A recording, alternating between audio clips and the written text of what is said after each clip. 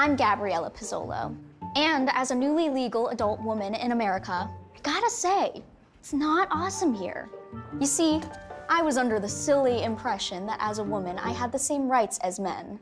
But it turns out that for the last 100 years, women have been trying to get the Equal Rights Amendment recognized so we could be protected under the Constitution. But our government is always like, LOL, no thanks. There is one thing our government loves to protect. Corporations are people, my friend. That's right, corporations. Hi, Joel. As a legal scholar, tell me, is it true that under the Constitution, companies are considered persons, which grants them rights and protections? Yes, that's exactly right. And in the past few years, would you say corporations' rights have been expanding? Very much so. And it's safe to say that women's rights have been... Declining. Wonderful. So any company I can think of is more likely to have the government fight to protect its rights than to protect me. Technically, yes. Gas stations, movie theaters, European wax chains, even the company that makes those little testicles for pickup trucks? Unfortunately, yes. Truck nuts are more deserving of protections than every single woman in America. More than Dolly Parton?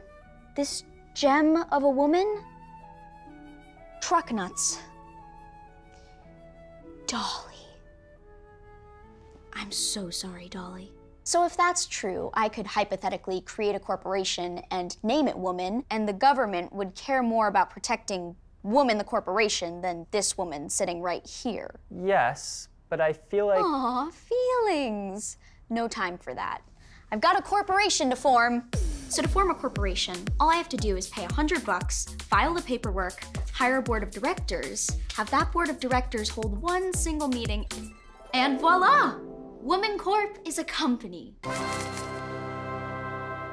Welcome to Woman Corp, a corporation built on years of oppression and deep, deep institutional sexism. Oh, I love that one. Because apparently, you need a giant logo in front of a giant bush in a giant fucking building. Oh, and a printer. Weird. Who left this here? And a smug CEO.